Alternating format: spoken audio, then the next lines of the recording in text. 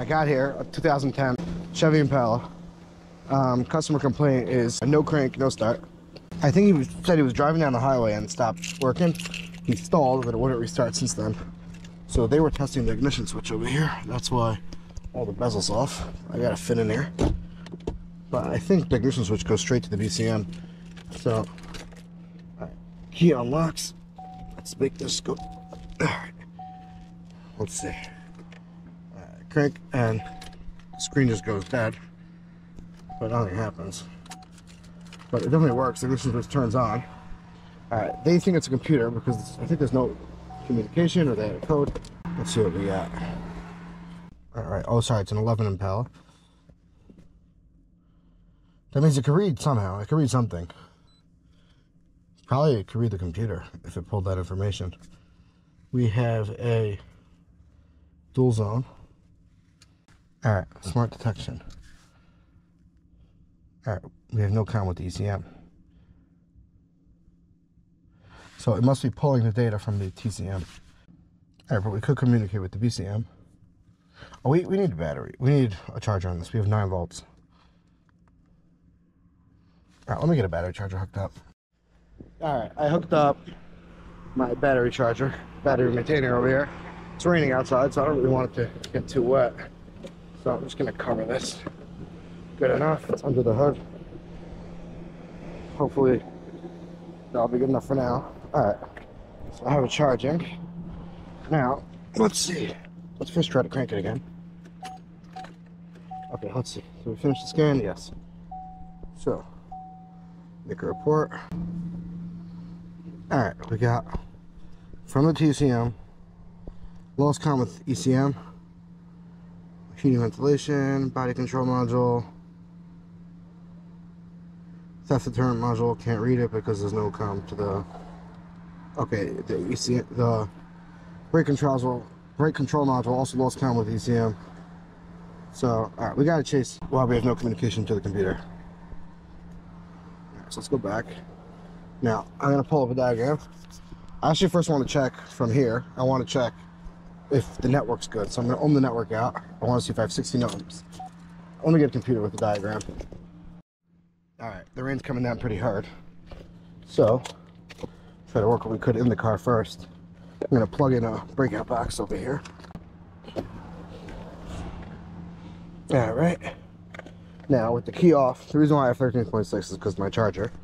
I'm gonna get a multimeter. And I'm gonna go across the DLC 6 and 14 on the data link connector. Now, if everything's sleeping and everything's good, all the wiring's intact, I should have 16 ohms. Or close enough, and I do. So that means wire integrity is good because there's 2 120 ohm resistors. One in the ECM, and I think one in the brake control module. And it's just reading across them. So 2 120 ohms together equals 60. So, okay, wire integrity, I'm assuming on the CAN lines is good. And it means the thing itself's good. Now, either I could scope the network and see if there's probably not any garbage on the network, because if there was garbage on the network, I would assume other things wouldn't communicate. And I have communication to the other stuff, or at least 2 of the other stuff. I didn't check everything yet. So I'm gonna go look at a diagram for the fuses, and I'm gonna check power and ground. And there's also a wake-up signal on this that people sometimes forget. Besides power and ground, there's also a wake-up signal from the BCM telling it to communicate. All right, so let me get a diagram pulled up here.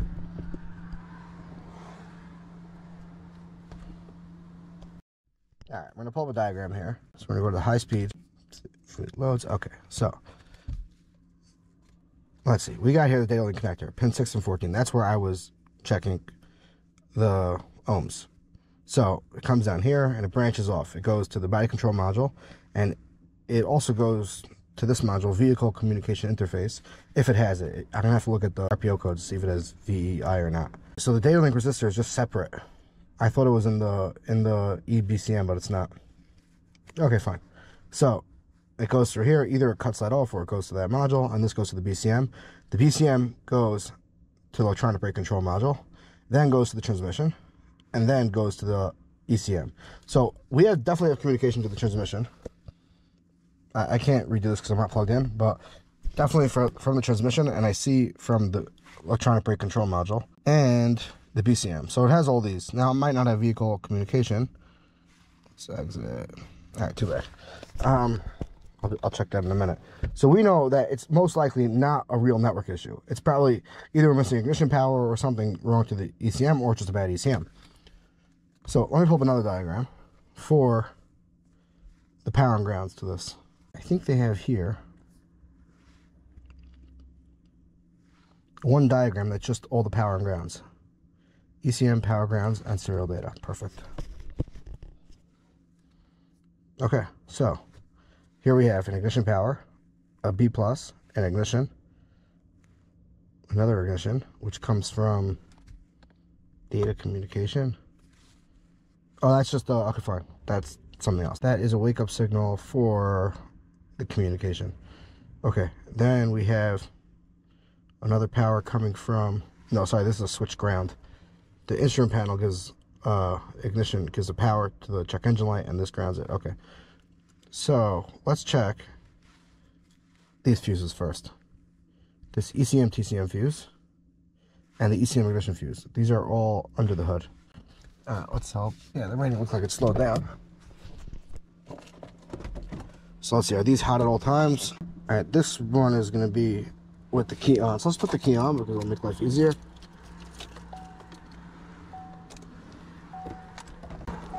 All right, it's still raining. So here we got the fuse box.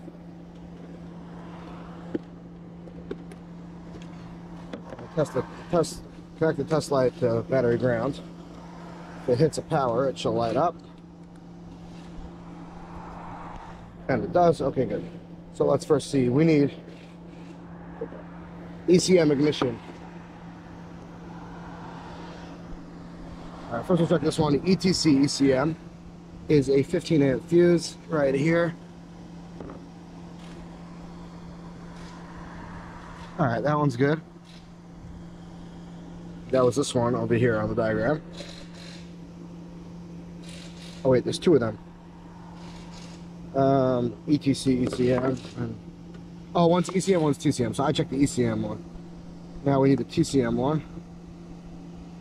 All right, ECM, TCM is a 15 amp fuse right here.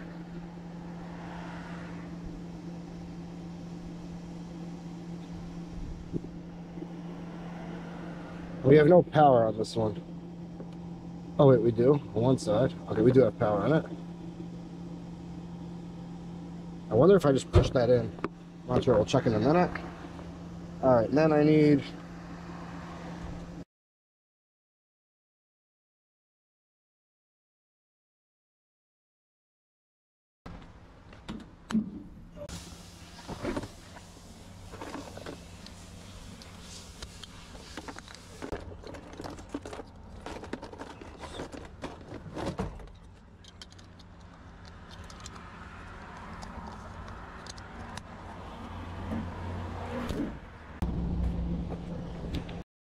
Alright, so let's see. This is pin 1. And we need pin 20. Now is pin 20 only with pin 20 should be constant power. So 17 is over there. Okay, good. So we need 17, 18, 19, 20. This is 20. Now let's just get a ground. So this is connected to battery ground. I'm just going to unscrew this guy over here. Only because I'm being lazy. I have no power here.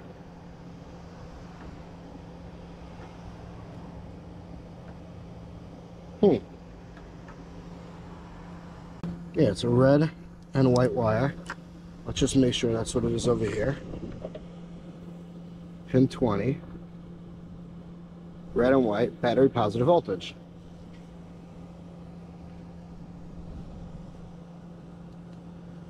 Okay, let me just check with a regular test light for a minute.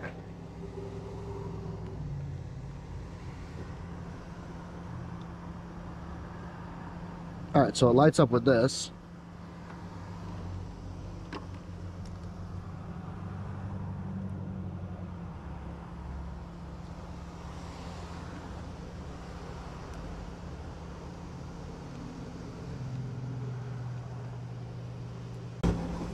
but it can't light up this. So I think we found our issue. This can't carry current.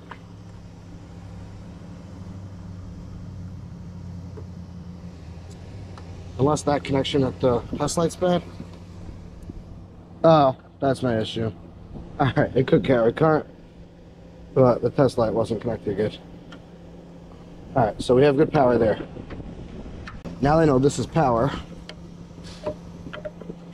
And it's a good power.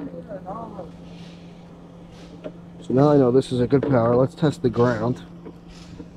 Oops, sorry, dropped the connector. Alright.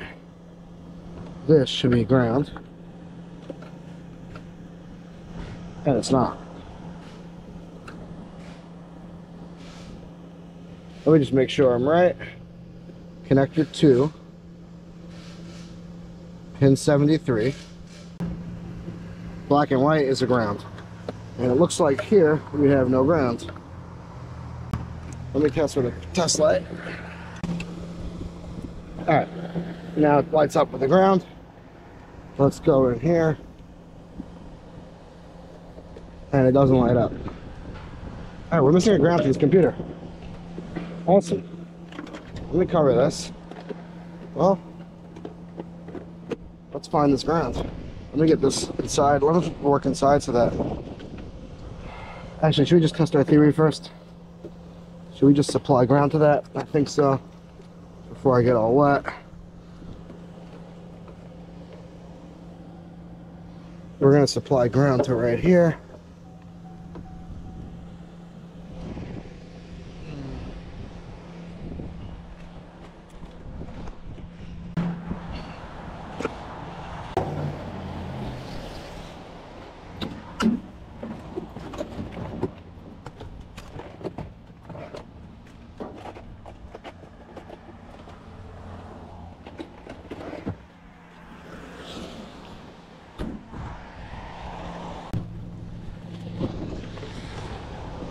All right.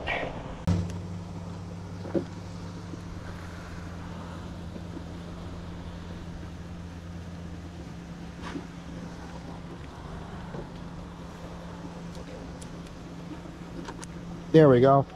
I heard things happen. The throttle body moved. Turn it back on. And the car starts right up. We have a bad ground. Now we just got to find this ground. All right. Another bad ground on a Chevy. Shocking. I'm gonna shut it off. We don't have the charging system's not working. I don't know why. Maybe the ground also. We're gonna check that out. But it could be because our charger's on. All right, so now let's go trace down this ground. Let me get inside, get my tools inside, put the computer back. All right, so this thing grounds on G111. That's where it's missing. So I typed in G111 and it's number 5. It's G111. It looks like it's near the, what is this, the thermostat housing? By the battery box. And we're gonna go look around there, see what we can find.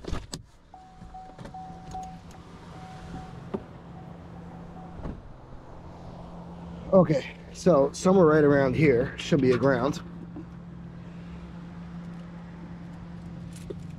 Well, here's the ground. But it looked higher up.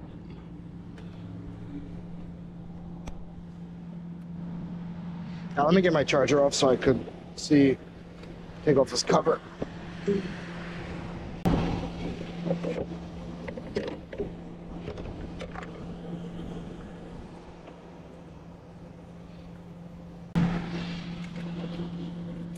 Oh, there it is. I gave it a little tug down there. Both grounds split off. Yep, right out of there. Alright, so we're gonna have to fix this. I don't know if you can see down there. Let me get a flashlight, I'll show you. And then we'll fix this, put this back together. I'll put some clear nail polish on this. And this car should be good to go. I mean, I have to diagnose the alternator maybe after, maybe we'll do that. Maybe she needs an alternator, who knows. Or this ground will fix it. Alright, so I'm gonna get some ring terminals to put on there, and then we'll unscrew that and put it back on. Alright, I don't know if you were able to see before, but let me take the camera down there.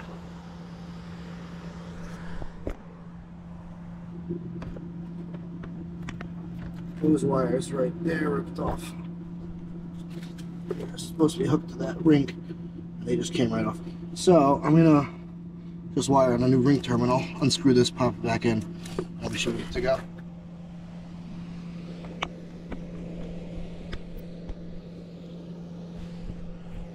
All right.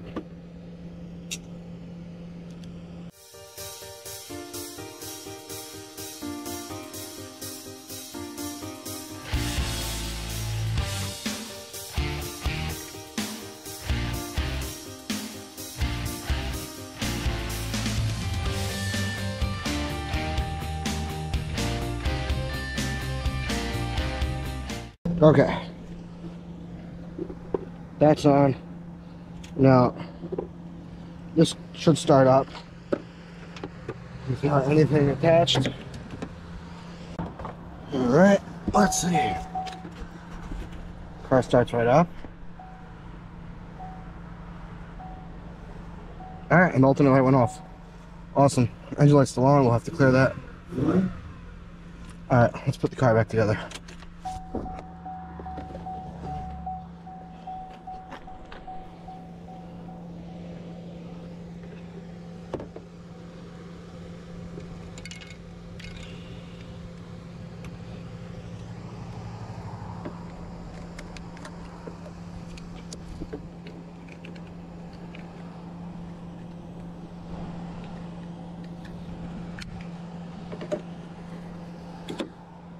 Just gonna go get some liquid nail polish for this. I keep calling it liquid nail polish. All nail polish is liquid. I meant clear nail polish. Just used to saying liquid electric tape.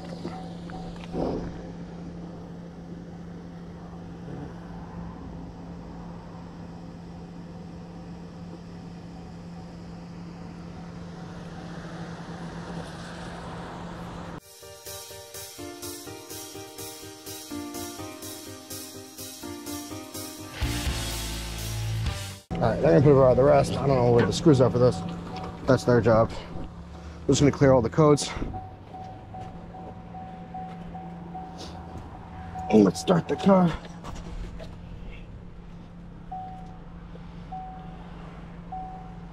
Alright. 14 volts. There.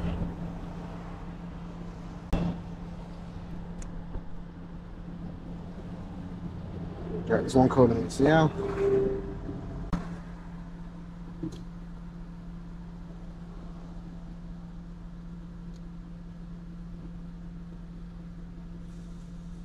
Yeah, what is that code? Transmission control module. And that's just saying lost communication with whatever. Okay. Perfect. Clear DTCs.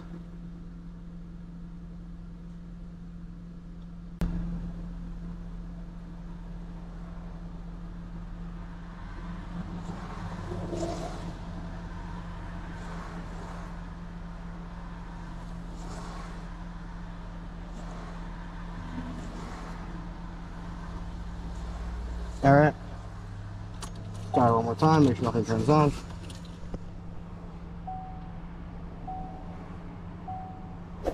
All the lights are off. Shifted. Alright, thanks for watching.